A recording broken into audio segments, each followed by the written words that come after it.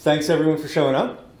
Our discussion today is what path forward for those of us who are still using Drupal 7. Start with, you want to start with introduction? Introduce yourself? Sure. We work for OpenFlows. We're a cooperative out of New York. And we work with nonprofits, advocacy groups, academic institutions, and small places. So nonprofits is a huge part, well, it is our business. So their needs are different than other institutions might be, or organizations might be. Sure. My name is Eric, and Lottie already told you we're from OpenFlows Community Technology Cooperative. Before I start, because some of what I am about to say might be controversial in our community, I just want to sort of let you know where I'm coming from and my background in Drupal. Because I want you to understand that what I'm saying is not coming from the outside. It's not coming from somebody who's not been involved in the community for a long time. I started building with Drupal in 2003, so that puts me at about version 4.2, which means Drupal 7 is the 8th version of Drupal I have used to develop websites on. I was a primary organizer of 10 Drupal camps in New York City that took place from 2007 to 2012. My first Drupal event, there were 20 of us, Dries, James Walker, Neil Drum, I think, and that later became DrupalCon. So I've sort of watched the community grow and stumble and grow and stumble. So what I'm saying is coming from a position of love and concern and deep concern for the community.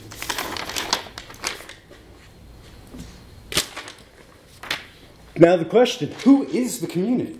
Drupal speaks a lot of the community. For a while, the tagline even became, come for the code, stay for the community. But who is the community? Right now, in Drupal land, 2/3 of the community is still using Drupal 7. DrupalCon for 4, 5, 6 years now has been exclusively about Drupal 8. You try to talk to somebody about building in Drupal 7, they will basically make you feel like you're somehow not a real coder or not up to snuff and not up to date, and there's something wrong with you. So the question I ask, first, if we look at the statistics, Drupal 8 is a niche market within Drupal. So again, who is the community? Is the community those that are using Drupal? Is the community those that develop modules and themes and support clients? Is the community those that contribute to and control core dev? Or has the community become those that fund core dev?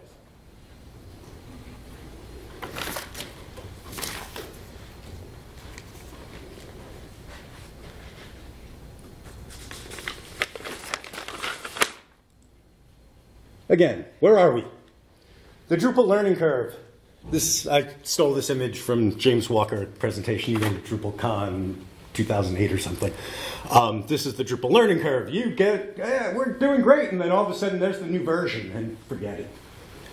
But where we are, Drupal 7 end of life is approaching. Drupal 8 is a completely new tool, rewritten every line of code. The only thing Drupal 8 shares in common with Drupal 7 is the guy who owns the name. Many of our nonprofit organizations spent years, 10 years, slowly building out pieces of their infrastructure because budgets are limited. And now we've got this big thing. And what do we do with it? There's no simple upgrade path to Drupal 8 from Drupal 7. It's very complex and very costly. And that's the key factor here. It costs too much to move to Drupal 8.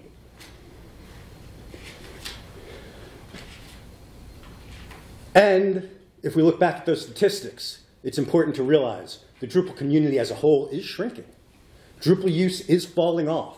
It has been falling off since the release of Drupal 8.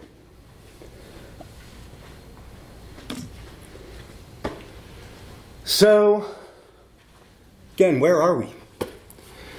Got all these organizations. We've built up all this institutional knowledge.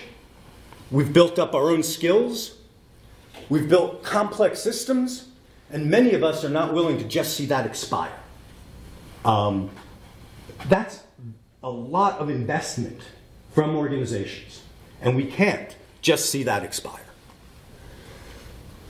When Drupal 6 was released, a group of us got together and released a statement called On the Disparity of Versions, saying that Drupal was running the risk.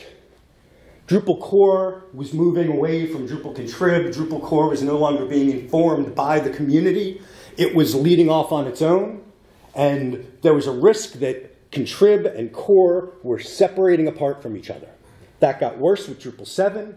And with Drupal 8, essentially what Dries did when he decided to move Drupal to a brand new architecture, he forked the community.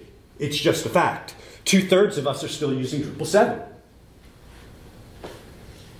The Drupal 8 end of life is a requirement. The tools that it is built upon will go end of life. There's nothing the community can do about it. There's nothing we can do to support it. Drupal 8 end of life is a hard fact. Drupal 7 end of life is an arbitrary political decision. It's important to understand, as you talk to people about this and you get pushback and people are like, Drupal 8, Drupal 8, Drupal 8. Well, Drupal.org still runs Drupal 7. You ask people why? They'll tell you because it's a really complex site that we built out over years and there's a lot of stuff and we can't do it really. Well, they expect us to do that. Groups.drupal.org still runs Drupal 6. Yet, if we try to talk about Drupal 7 and say it is still a viable tool, somehow people look down their noses at us. We used to eat our own dog food in the Drupal community. Drupal.org used to be the first site that ran the release candidate of Drupal. It did not get released until Drupal.org could cleanly run that code. As the largest Drupal site, it was a great way of making sure our code was stable. Groups.drupal.org still runs Drupal 6. Drupal.org still runs Drupal 7. Yet, all those companies that could be working on this, they're pushing Drupal 8 and pushing Drupal 9 because it's all about money.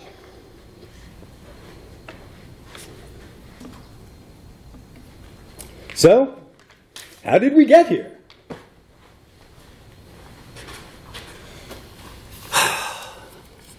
Drupal really used to be a sustainable tool. The community was sustainable, the software was sustainable. We could build things and have a long-term vision in mind and know what was going to happen. That changed. Changed slowly over time. And partly, we have a model of a benevolent dictator for life. And Dries' life changed. He went from being a college student to not being a college student. His life shifted rapidly. And with it, the decisions he made for the community. The decisions that have been made for the community have no longer been from the community. All of this changed over time, and it shifted slowly towards venture capital funding and money, money, money, and corporate interests, and slowly the idea of long-term sustainability was replaced with short-term profit. And now we have people saying, hey, Drupal 8 is great. You know how many billable hours are in that? That conversion is going to take a lot of time. Money, money, money. For 15 years, we've been hearing, since Drupal 4.2, we've been hearing, next upgrade, going to be easier. Oh, we're hearing that again. I don't know if it's going to happen. I see a lot of things lagging behind in Drupal 8. Drupal 9, I don't know.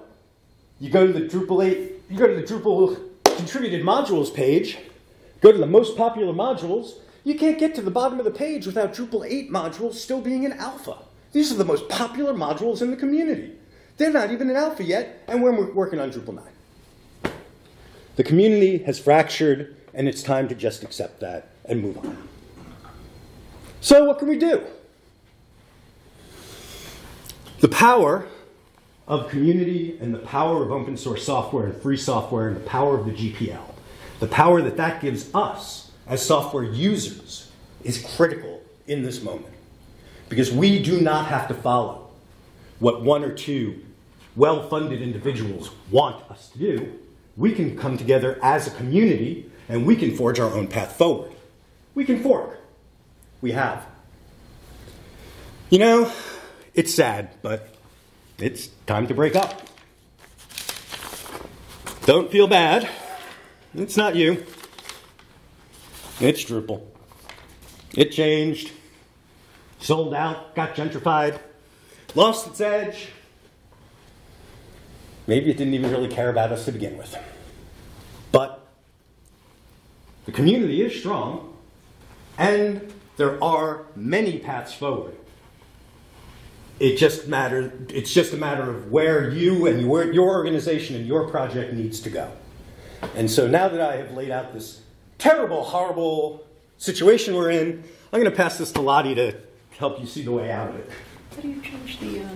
Just use the down key. Okay. So the question is, what are your options? And so that's the part that I'm going to do. Sorry, just getting my notes up here. So what's the best way forward for small or medium-sized nonprofits and other budget-conscious organizations? Your options depend on a number of factors, including budget, size of your site, and your basic requirements. Some questions that you might ask yourself is the cost of maintaining a Drupal site a necessary expense? Does your site contain a few pages that are updated infrequently?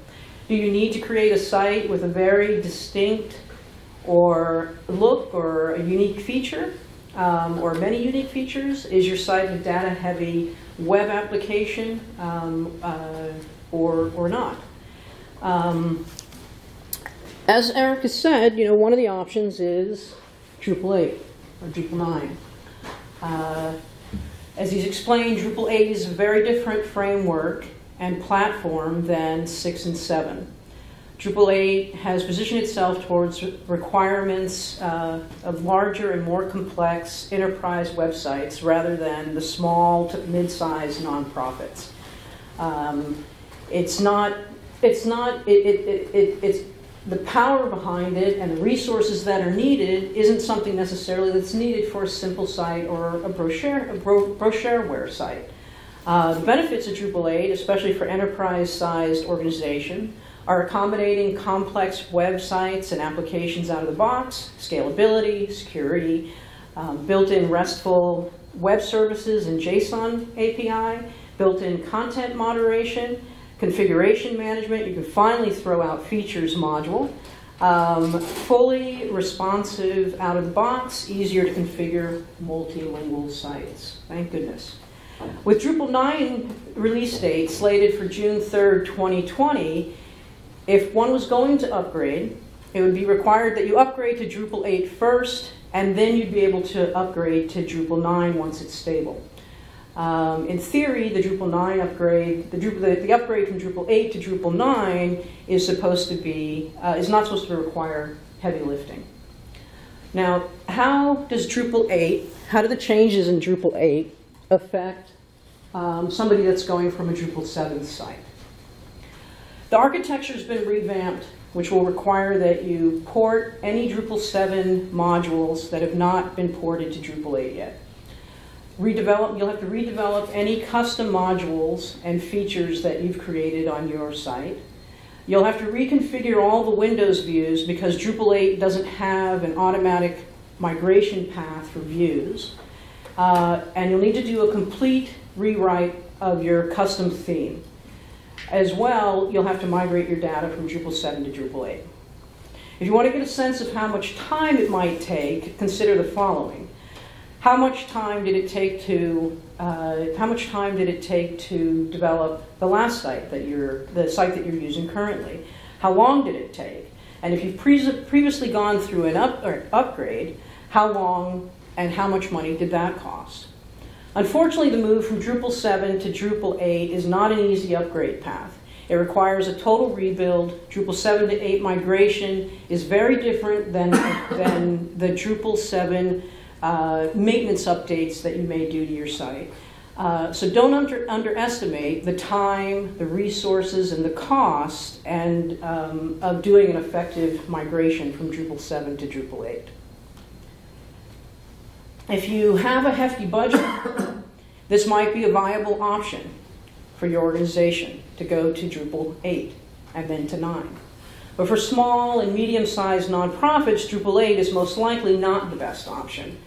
I'd like us to consider these categories of websites: sites that have limited content and are not data-driven; dynamic data-driven sites with limited flexibility, where you don't need a lot of features, you don't really care as much about what are your choices for themes. Dynamic data-driven sites where you need a lot of freedom and you need a lot of flexibility. When considering costs, think about hosting costs, think about the necessary experience needed for installation, development, and maintenance, and think about migration costs. So, if you have a site, going down. If you have a site that's a non-data-driven site, if your site's limited in content and it's not data-driven, the cost of maintaining a Drupal site might be unnecessary. If you need a low-cost hosting solution, if you need a low-cost hosting and maintenance option, you have a couple of options: a static site generator or a website builder. Website builders are the lowest budget. They are sites that are proprietary online tools for building hosted sites. The tools do not require any coding or design skills. You can use drag and drop editors in order to create the pages and do it quickly.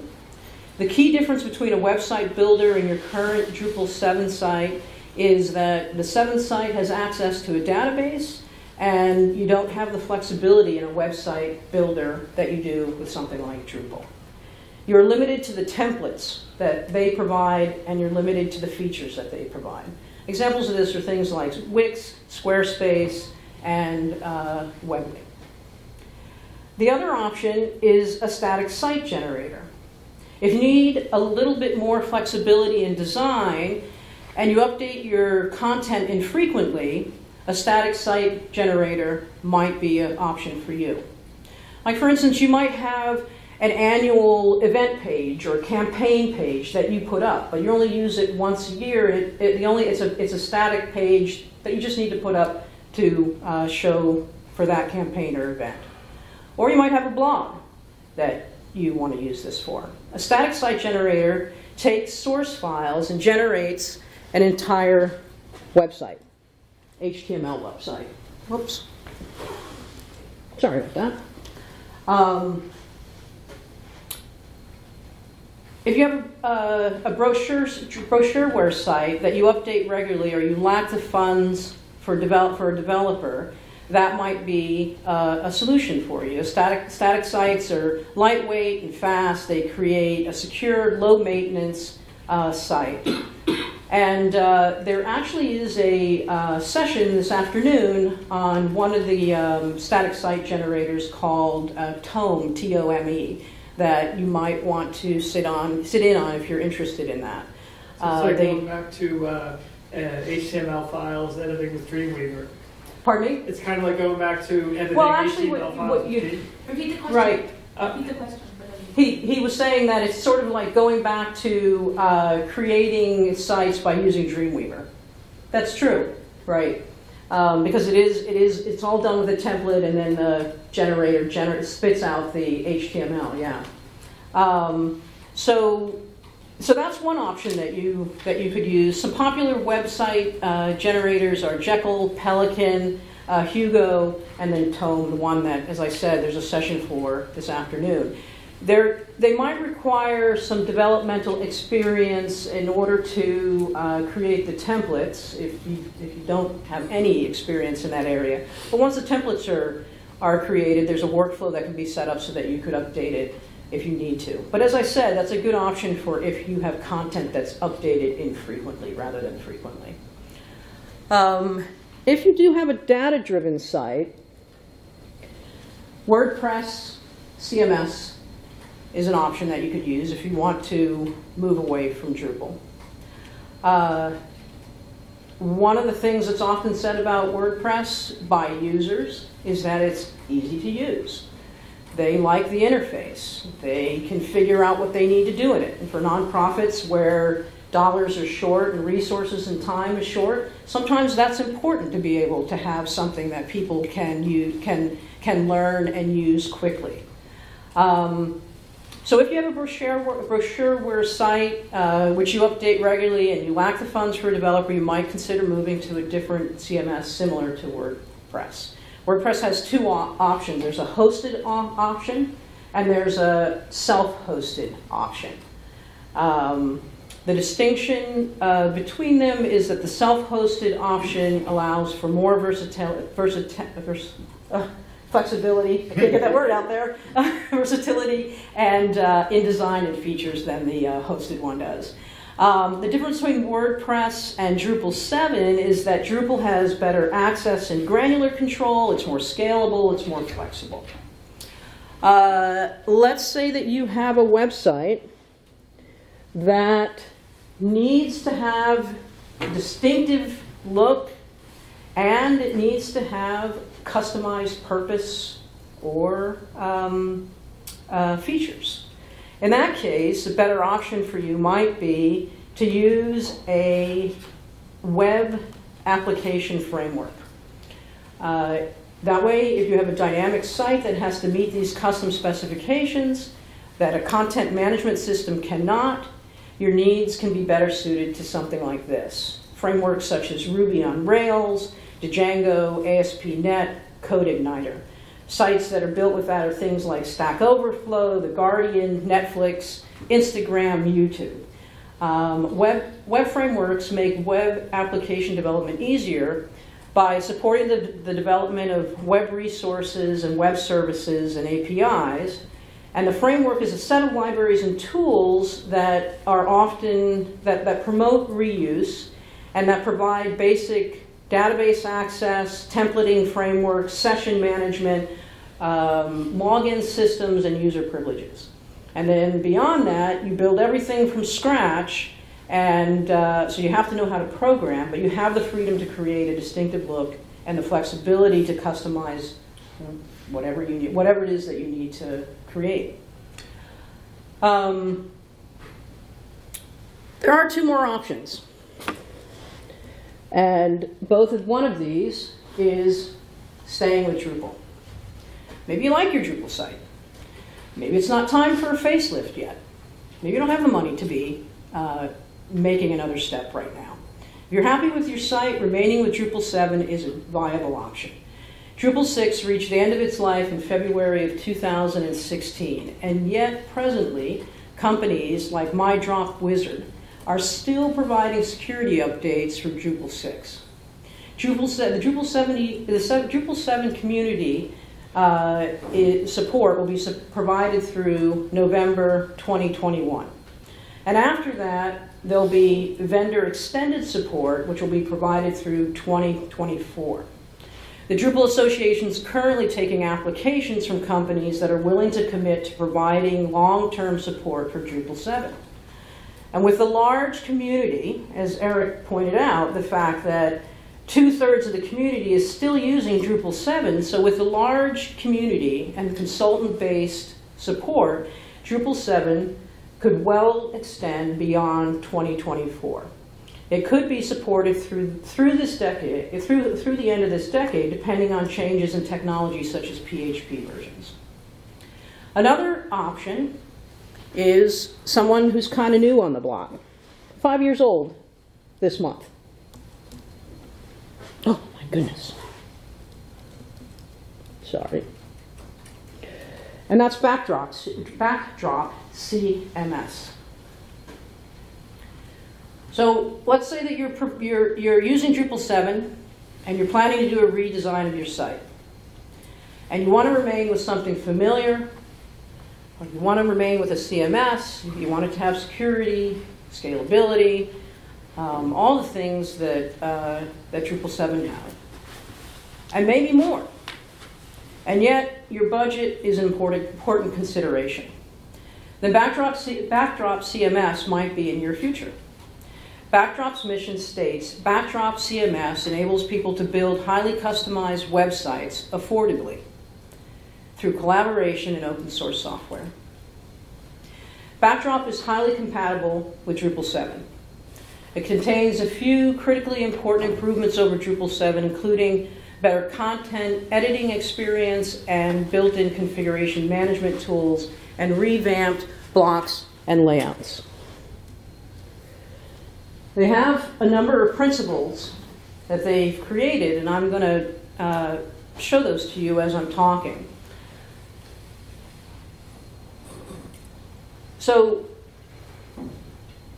as I said, one of the things that's been revamped is the blocks and layout system. Backdrop decouples the concept of regions from themes into standalone layouts. And what this means for nonprofits is that the presentation of your website becomes a skin that can be easily replaced. And therefore, the website becomes more affordable because you don't constantly have to redesign it if what you're just wanting is a new look and feel to it.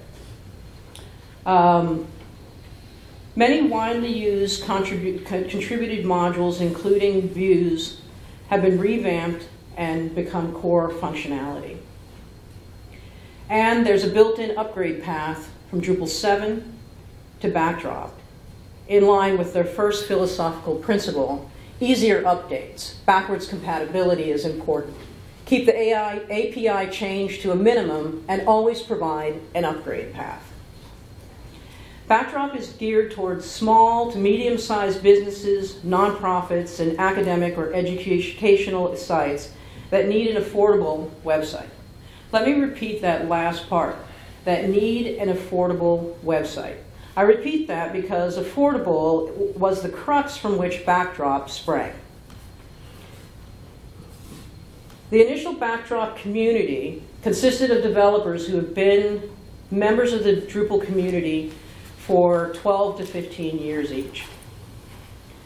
As Drupal 8 development unfolded and the direction began steering towards the enterprise market with increased complexity of the systems and no built-in upgrade path from Drupal 7, these dedicated developers recognized that an affordable solution was needed.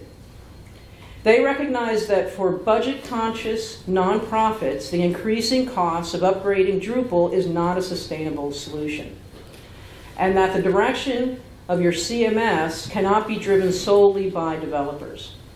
In order to ensure that the mission remains central to Backdrop, as it's updated through the years, the Backdrop CMS Project Management Committee, PMC, is responsible for the philosophy and the goals of Backdrop CMS, and then guides the community to ensure that they stay focused on the core values of the project. The PMC seeks to reflect all perspectives of the Backdrop community. So this includes users, businesses that are involved, developers, site builders, in other words, people that don't code but want to build a site with Backdrop. All of those interests are represented on the Project Management Committee. You can use Backdrop for everything from a single admin's personal blog to a complex multi-role business e-commerce platform. Backdrop is the perfect solution for comprehensive nonprofit, academic, and government websites. Its benefits include a built-in upgrade path for Drupal 7. It accommodates complex websites and applications. It has scalability, security, content moderation, configuration management, fully responsive out of the box, multilingual capabilities, and shared hosting is an option, due to the fact that one of their principles is the fact that they'll always ensure that It has great performance, meets low system requirements, which allows for affordable hosting with basic requirements. Now, granted, as you add more features and you need and it becomes more complex, of course, hosting needs increase. Backdrop is Drupal 7 Plus. It's the fork that Eric mentioned earlier. It's celebrating its 5th birthday this month. The Backdrop community is continuing to grow and has a proven track record of success. The fact that it provides an easy upgrade path from Drupal 7 and one of its core principles is backwards compatibility means that Backdrop should be considered as one of the options that might be an affordable next step for your Drupal 7 site.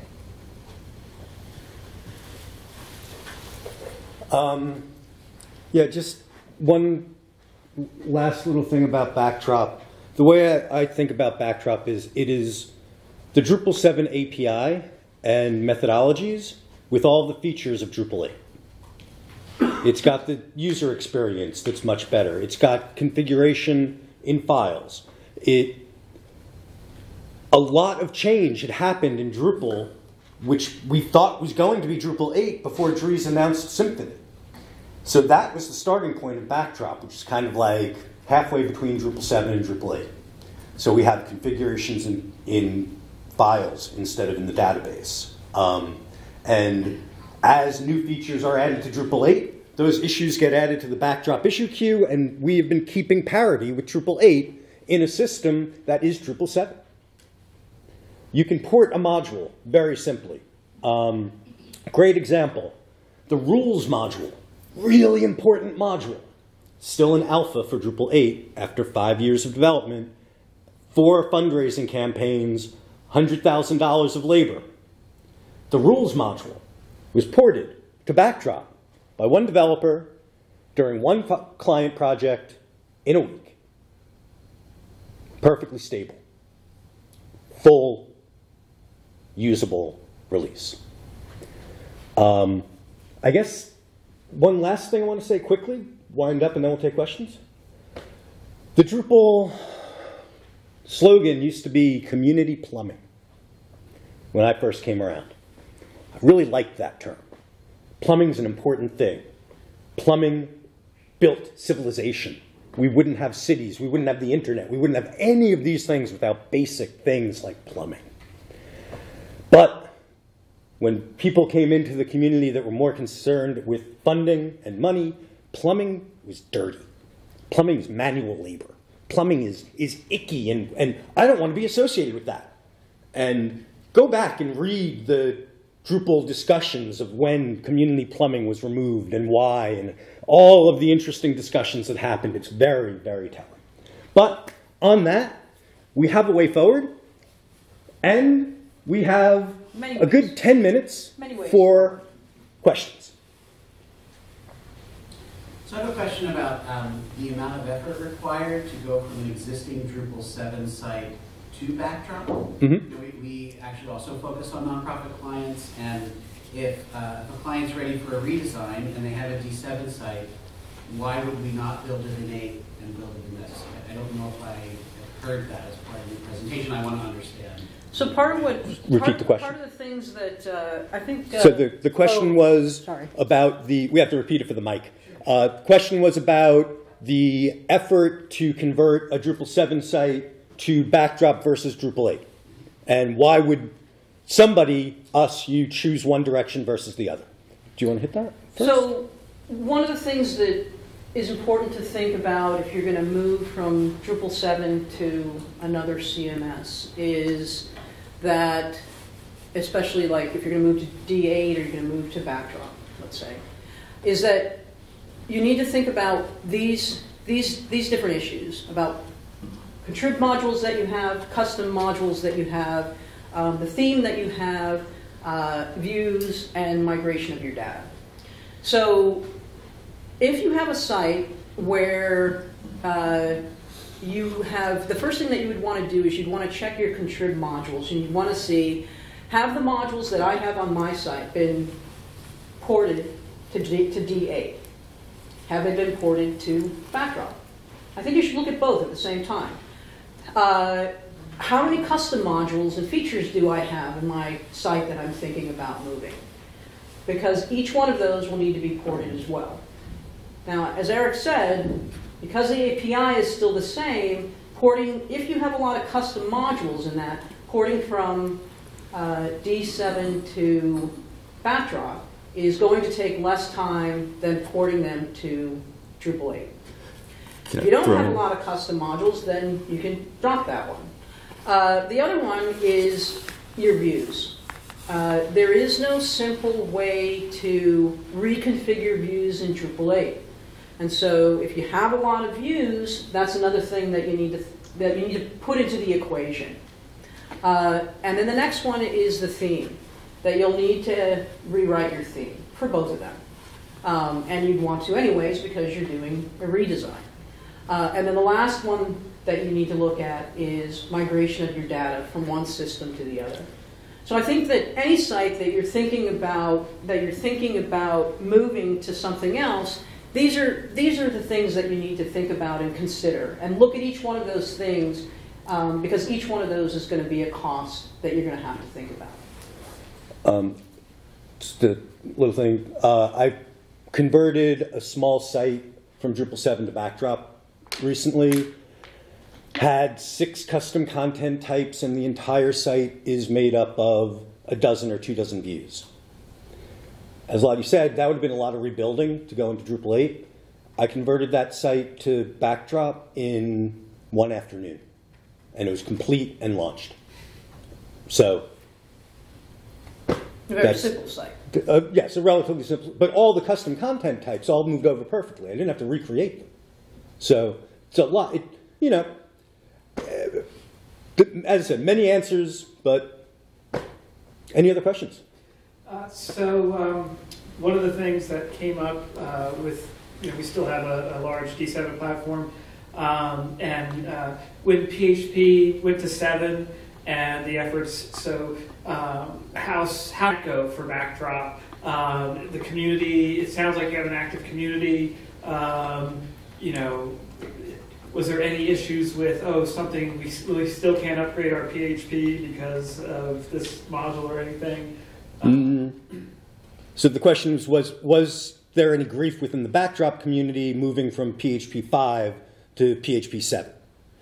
And pretty much not. Like Drupal core, Drupal 7, Backdrop core was completely ready for 7.1 way before launch date. Contributed modules pretty much kept up as well. I haven't heard of any problems. That doesn't mean there weren't any, but there was not a lot of talk in the community, and everything's ready for 7.2. So no, those issues are being paid attention to, because that's the critical thing that could break, right? If we can't keep up with the underlying code. Having an active community. About how big is the community for Backdrop? I don't know. This is kind of a nebulous question, but and how does that compare to the community for Drupal? Given there's probably overlap. There's a lot of overlap. Jen Lampton and Nate, core Drupal developers. Jen built the Twig integration for Drupal 8. She's the lead of Backdrop. So there's a lot of overlap between the communities, and people are starting, now that we all are starting to evaluate, the Backdrop community is starting to grow at a faster rate. But if I were to compare it to the Drupal community at a similar stage of evolution, it's very similar. It's a very diverse community, much more so than Drupal in some ways. The project management committee is very diverse in terms of gender, race, economic background as well, which is an element of diversity that gets lost in Drupal. Any other questions? You pick one, Lenny. I just want to add a cautionary tale. I don't know if you were one of the people I was talking to in the chat, but I was working with Backdrop for my project, and my problem is definitely just between keyboard and chair. that I didn't have the Drupal 7 experience to get out of Backdrop what I needed, because I kept on seeing things in Drupal 7 that I could not use in Backdrop yet, and I was leaning on the community too much. It was just slow, so I ended up moving that project back to Drupal 7. If you're doing a project immediately, I think the Backdrop documentation oversells what is available now if you're not a coder. If you're doing your upgradation, if you're doing migration closer to that 2021 date, I have no doubt they'll be much further along. I was very impressed with the people in the community, but if you're not personally able to migrate a module and don't feel comfortable doing it, I would not attempt a Backdrop migration right now with a complex site. And I don't mean to contradict what No, you're that's saying. a very important fact. Here's the line. The line that I found was I was beating my head on Backdrop far more than I was getting my website done. So Yeah, that is very true. And as Lottie said, point out the... Oh, What do you do for the microphone? I'm not sure how to summarize that. We just had somebody explain some grief and troubles that they had going to Backdrop because of the lack of available modules and the fact that they're not a coder. And this is one of the reasons Lottie was saying, when you're going to go, you have to evaluate modules that are available. One thing that is getting better in the Backdrop community is people, I'm not sure how long ago you were jumping into the conversation, so I don't know. Okay, then maybe I did talk to you a little bit, but a couple weeks ago somebody came in and needed the no current pass module.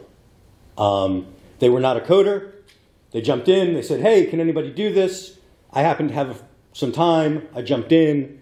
I got it done in an afternoon. The module is now available, and we now have 2 maintainers for it on the Backdrop side. So if you do have things that you need, please reach out. But yeah, it's going to be slow, and it's not a perfect solution at all yet. Nothing is. Another question over there? A quick one. What portion of the Backdrop community would you say are folks who are using it as a path from Drupal and moving existing sites versus people who are coming to it for net new work? I don't know. The question was, the Backdrop community, how much of it is people coming in brand new and how much of the community is moving away from Drupal 7? I really don't know. The interactions I've had with people, everybody I've been interacting with in terms of doing some dev and support work within Backdrop has come from Drupal 7 community. The foundation of the community is Drupal 7 core developers that were dissatisfied with the decisions that were made to change Drupal into a completely different tool. So it really is, for me, it's my new home because it's where I could go from Drupal 7 and find a similar community working towards similar ethics and a similar project. Thank you. Hosted solution. Is there any that exists? And if not, is it something that might be on the roadmap? Because I think that is something that's been missing from Drupal. They had Drupal Gardens, a little bit there, but and that's something that WordPress has offered, and I think that would, again, if you don't already have it, that would fill a big need. So the question was about easy hosted options. Is there one currently existing in Backdrop along the lines of what exists in WordPress? I'm not sure. I'm relatively new to the Backdrop community. And I would suggest you go online and ask the question. Not to toot their horn, but I was just looking at Backdrop's website. It looks like Pantheon has a custom option. Is there something like WordPress.com where you can go and register an account and build a site? At the moment, no. No. You can go and spin up a demo that will last for 24 hours and do that. But there's no, as of yet, there's no hosting option like that. Although I don't know if there's somebody working on it, because as I said, I don't know all the aspects. That might be something to drum up. That might be something to drum up because, again, that was something. I had a nonprofit client that They, I steered them towards Drupal Gardens, and it didn't work out. And Drupal Gardens, it withered on the vine. And so, but that's something that WordPress has always offered, still offers, and could fill a big need. Because again,